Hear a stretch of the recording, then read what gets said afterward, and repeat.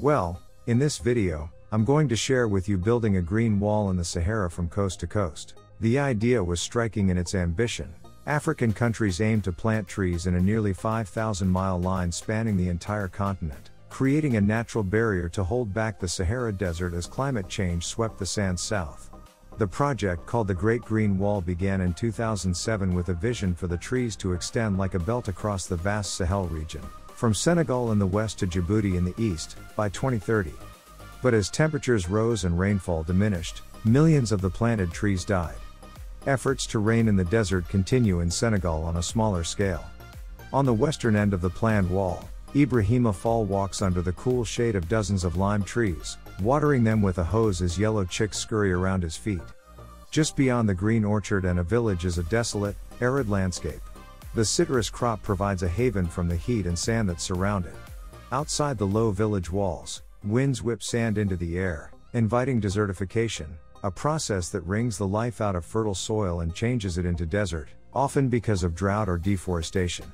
Only 4% of the Great Green Wall's original goal has been met, and an estimated $43 billion would be needed to achieve the rest.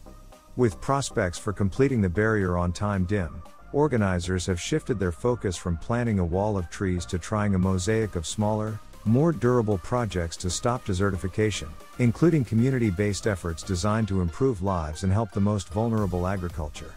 The project that doesn't involve the community is doomed to failure, says Deegan Daye, who is part of a group known as SOS Sahel, which has helped with planning programs in Senegal and other countries across the Sahel, a broad geographic zone between the Sahara in the north and the more temperate African savanna to the south. The programs focus on restoring the environment and reviving economic activity in Sahel villages, Daye said. With the loss of rainfall and the advance of the desert, this strip of the Sahel is a very vulnerable area to climate change, he said. So we should have projects that are likely to rebuild the environment, fix the dunes and also help protect the vegetable growing area. On Senegal's Atlantic coast, Filao trees stretch in a band from Dakar up to the northern city of St. Louis, forming a curtain that protects the beginning of Green Wall region, which also grows more than 80% of Senegal's vegetables. The sky-reaching branches tame the winds tearing in from the ocean. This reforestation project started in the 1970s, but many trees were cut down for wood, and work to replant them has been more recent.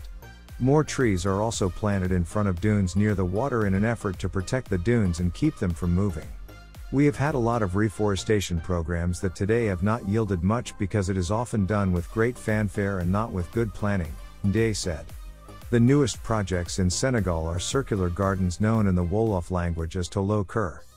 They feature a variety of trees that are planted strategically so that the larger ones protect the more vulnerable. The garden's curving rows hold moringa, sage, papaya and mango trees that are resistant to dry climates. They are planted so their roots grow inward to improve water retention in the plot.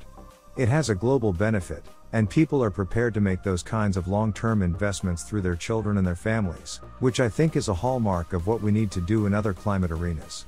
We moved the vision of the Great Green Wall from one that was impractical to one that was practical, says Mohammed Bakar, lead environmental specialist for Global Environment Facility, to Smithsonian. It is not necessarily a physical wall, but rather a mosaic of practices for the use of land that ultimately will meet the expectations of a wall. It has been transformed into a metaphorical thing, he concluded. Recent data about this project show that the adoption of agricultural techniques and practices has already improved production and food security for about 3 million people. By 2020, some 60 million people from sub-Saharan Africa are expected to migrate because of desertification. With the Green Wall, they hope the population from the most affected regions will not need to leave their homes. Batam Bengu, a Senegalese resident of the Koili Alpha village, told The Guardian that her brother risked his life migrating to Europe. "I hope he gets to Europe. The people here want to go too," she says.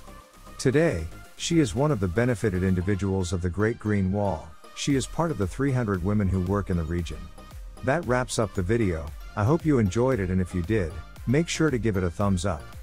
Subscribe to our channel and don't forget to press the bell icon to stay notified about our uploads. I'll see you next time. Till then, peace out.